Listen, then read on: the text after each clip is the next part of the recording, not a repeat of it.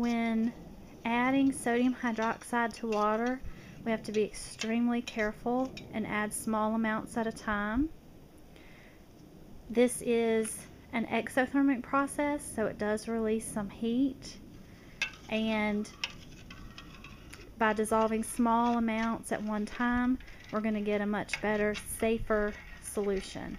And we're doing this outside because the fumes from the lye are very caustic. So we're doing this in an environment where most of those fumes can just move away from us as quickly as possible, rather than in a closed setting. And you have to keep stirring it because it's wanting to clump on the bottom. The crystals are wanting to clump up together.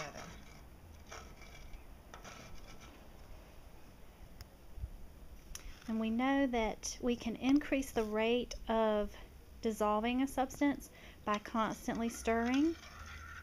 So that constant stirring motion does help.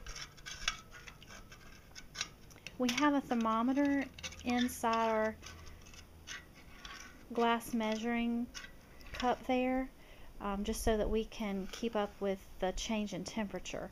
And we'll try to take a look at that once everything is dissolved.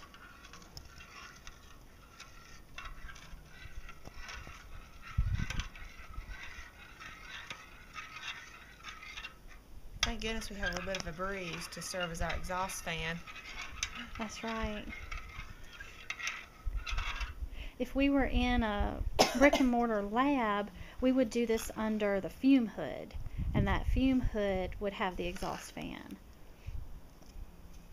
So this would not be something that would be done just on any lab table or any kitchen counter.